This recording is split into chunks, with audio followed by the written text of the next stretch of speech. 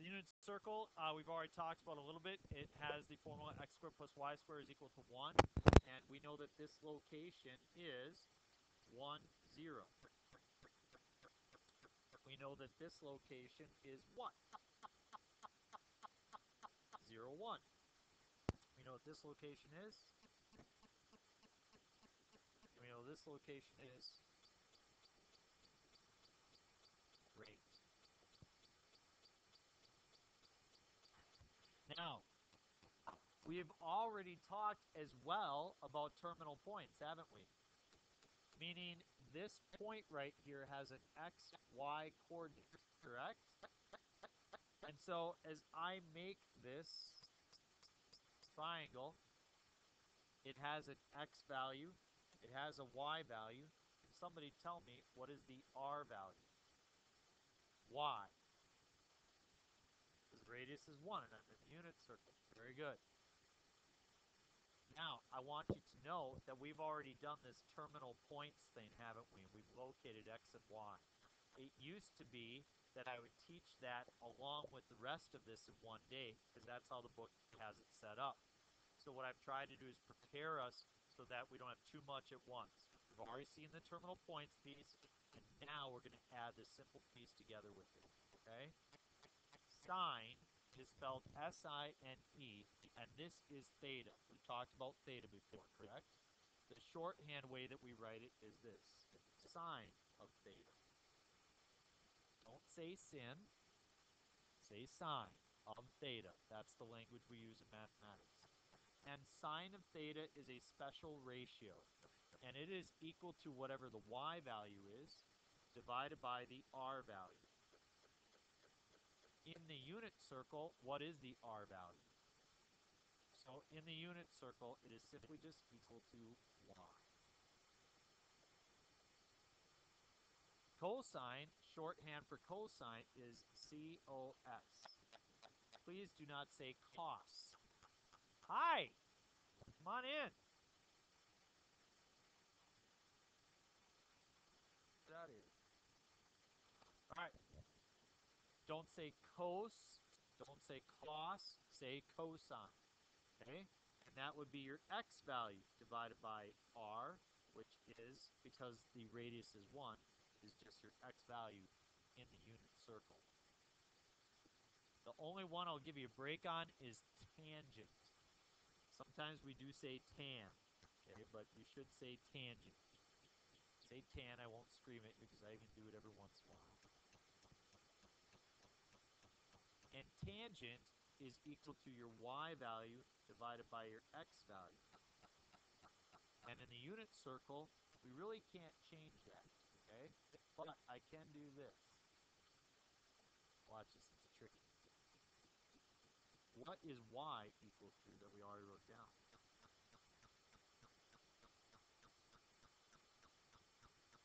Sine, right? Y is sine. Over. So tangent is the same as sine over cosine.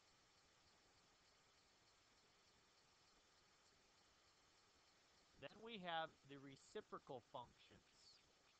Once you know these three, the rest are easy. Cosecant, CSC, that's cosecant, is the reciprocal of sine. So it would be r over y, or 1 over y. Secant would be SEC, secant of theta. Secant of theta would be r over x, or 1 over x. Again, it's the reciprocal of cosine. And cotangent is the reciprocal of tangent, COT of theta, cotangent of theta, and that would be x over y, or cosine over sine.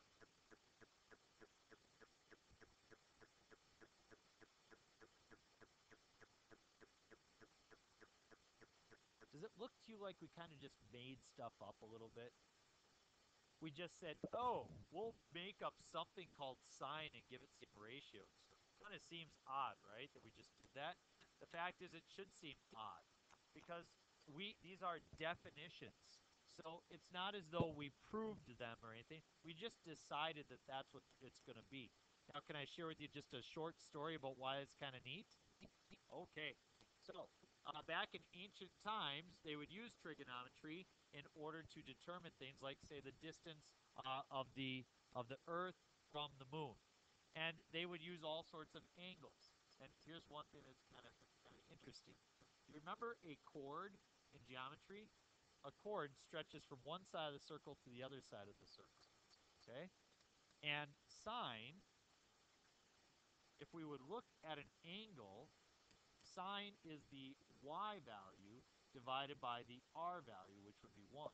So this y value would be half a chord, right? So in Greek, they gave it a name, and the name meant half of a chord. And they would use that all the time to figure out certain things about distance and everything else. But here's the problem. When they translated it from Greek to Arabic, they came up with a different name. And then they came from Arabic, they tried to translate it from half chord into Latin, and they mistranslated it. They gave it a name. Instead of calling it half chord, they called it nasal. What is the word we use to rep sinus? They gave it the word sinus. It was very similar to the word for half chord. I don't know what that was. It was very similar. And so literally when we say sine, it means your nasal passage. Kind of one of the mistakes that happen over time, but that's just kind of the deal. So you might say, what does sine mean? I mean, it means your nose, dude. But it's supposed to mean half of a chord. That's what it's supposed to mean. Okay? That's just, yeah, I wrote a paper on it. The history of the sine function. It was really good if you read it. All right, so let's do this. Calculate the exact values of the 6 trigonometric functions for the given value of theta. This is a big question, and we have to be excellent at this, folks.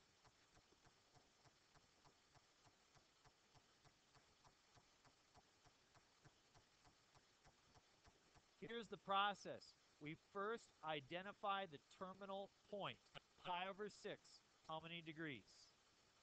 30 degrees.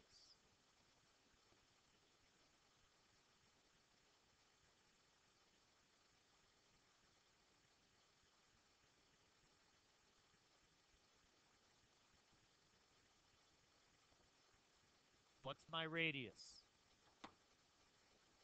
1. How do I get the smaller side? So I have 1/2 over here. What do I do to the smaller side to get the longer side? So I have the root of 3 over 2. So who can tell me what the location of that terminal point is? So we practiced terminal points the other day in class, and you got to a point where you said, hey, I think I could do this now, right? So that's the first step. You can see that if I would have shown people this step all in one, they would be like, holy cow, I'm really confused. But now we know how to do that, right? So here's the new part. Sine of pi over 6. Cosine of pi over 6. Tangent of pi over 6. And you know what? We're just going to do those 3 today. We're not going to do all 6. Okay? We're just going to do 3. Changed my mind.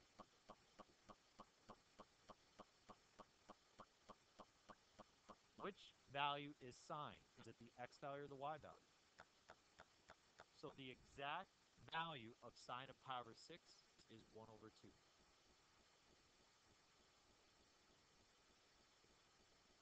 Cosine of pi over 6, is that the x value or the y value? X, square root of 3 over 2. And tangent,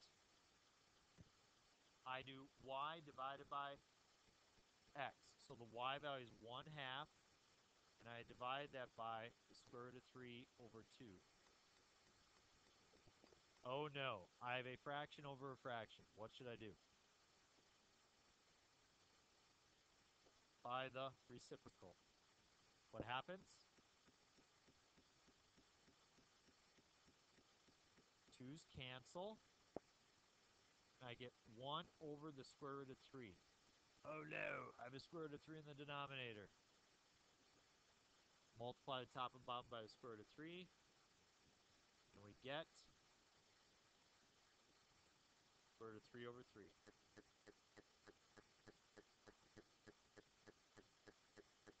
We'll do all 6 later. Right now I just want to focus on sine, cosine, and tangent. Okay? Got that? So, did you already know how to find the terminal point? Yes.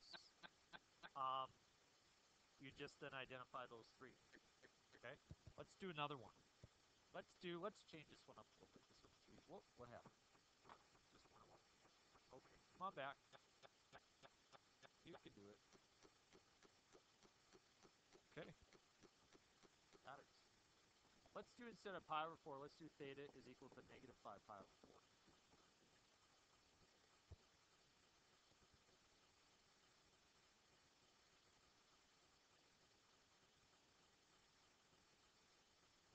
Negative 5 pi over 4. How many degrees is that?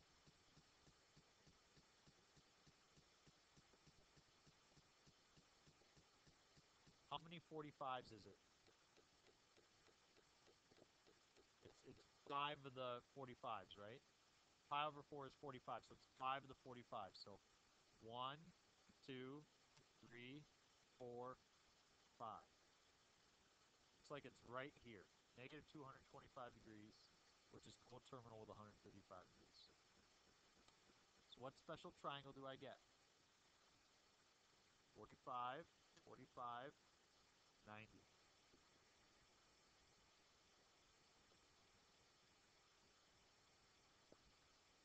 And again, you could have multiplied it by 180 divided by pi, and you would have figured that same piece out. Okay? So I have 45, 45, 90. What is the length of the radius? 1. How do I get from the radius to the other side? Divide by the root of 2. So you get 1 over the root of 2. Oh no, I can't have a root of 2 in the denominator. Just multiply top and bottom by the root of 2, and you get the root of 2 over 2. 45, 45, 90 is special because the sides are going to be the same. It's an isosceles right triangle. So, what is the x value?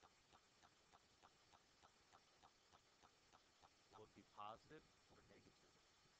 Negative.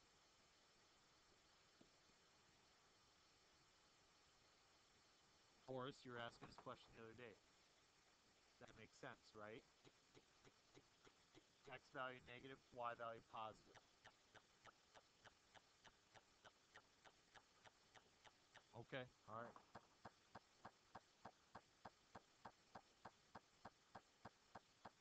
Okay, yeah, like we're graphing slope, same type of thing. Very good, very good. Yep. Okay, so there's my coordinate. So what I do is I write sine of theta, cosine of theta, and tangent of theta.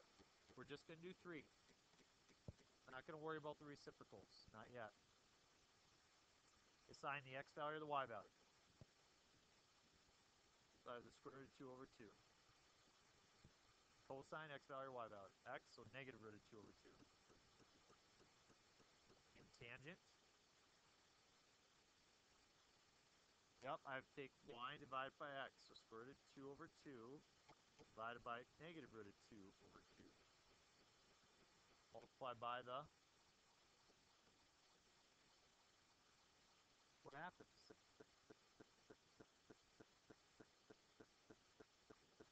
And the square root of 2's cancel out, leaving you with just negative 1.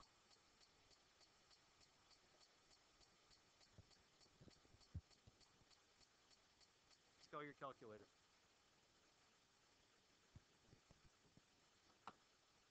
If you don't have one, watch me. And I'll show you why having a calculator in class is so extremely important.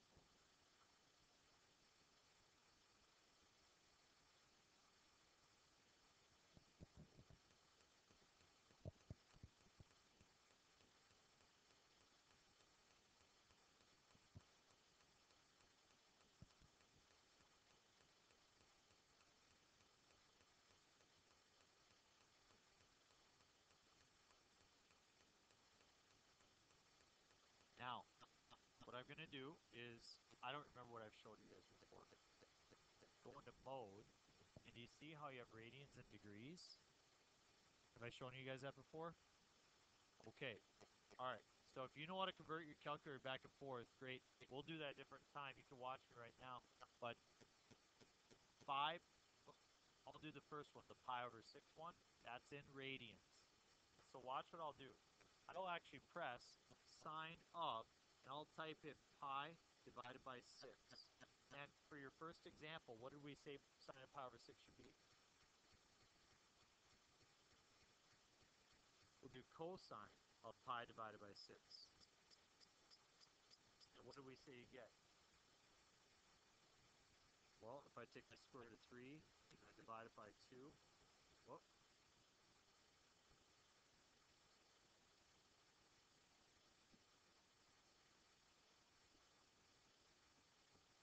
See, I get that same value. And tangent, we'll do tangent of pi divided by 6. And you can see you get that value, which should be the square root of 3 divided by 3. Now, that's impressive, because if I change things a little bit, for example, if I go into mode, and I go into degrees, and pi over 6 is the same as 30, so sine of 30 should also give me that 0.5, and it does. But watch, if I change it just a little bit, sine of 31, I don't know what that is off the top of my head. Like, I have no idea. You'd ask me the sine of 48. I'll make a guess. I'm going to give you my best guess right now. You ready? 0.7834. Not too bad, but I mean, it wasn't, I'm right the first decimal place, and that's it. I have no idea. We're figuring out exact values, which is quite impressive. How your calculator actually figures out those values is very, very, very involved. It involves calculus and a movie called Rain Man. And we could talk about that later, but I just want you to show what's actually happening on your calculator. Let's go to 2 examples that are really easy, and then I'll give you your assignment, okay? We're going to look at theta is equal to pi over 2. What angle is pi over 2? 90 degrees. Do I have to make a triangle, or do you know the terminal point of 90 degrees? What is the terminal point?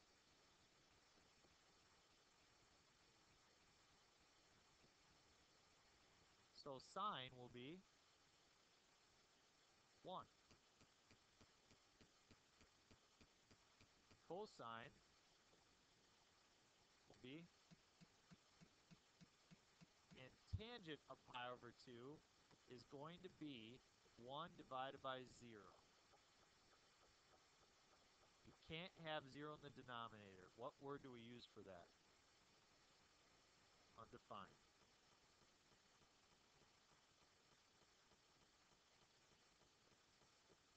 Let's switch it up.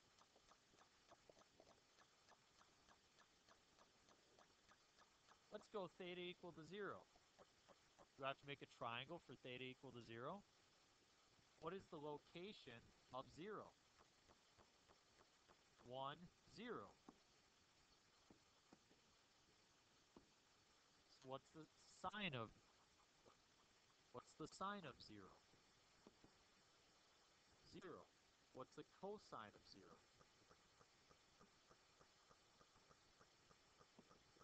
What's the tangent of 0? Come on. Would be 0 divided by 1, which is 0. If 0 is in the denominator, it's undefined. If it's in the numerator, it's 0. So see 4 examples. Do those seem like ones that we're capable of doing now? Because we already know the terminal point. Now all we need to do is we need to identify sine, cosine, or tangent. Okay? We're going to do one more together. 2 pi over 3.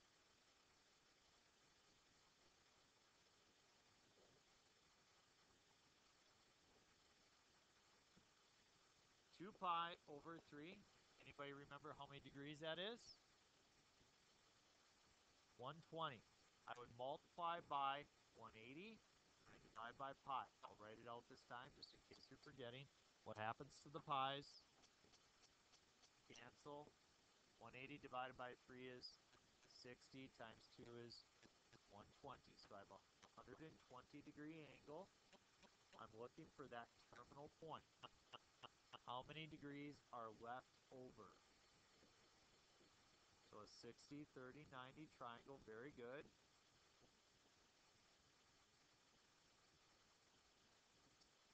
Which is the shorter side, the horizontal side or the vertical side? The horizontal, because it's across the 30-degree angle. What is it?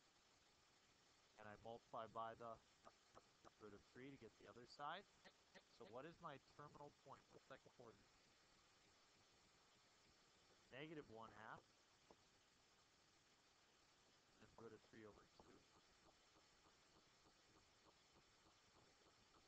Now that I have my terminal point, I will identify sine of 2 pi over 3, cosine 2 pi over 3, and tangent of 2 pi over 3.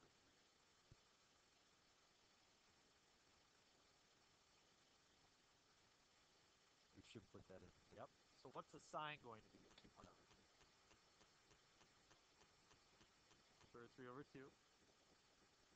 Cosine, the x value, negative 1/2. And how do I do tangent? Yep, I take the y value, and I divide it by the x value. How do I divide two fractions? See the 2's cancel, I get negative root of 3.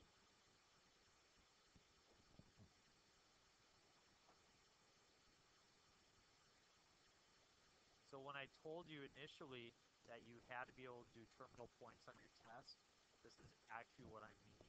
For the final exam for third quarter, you have to be able to find sine, cosine, and tangent of these various angles.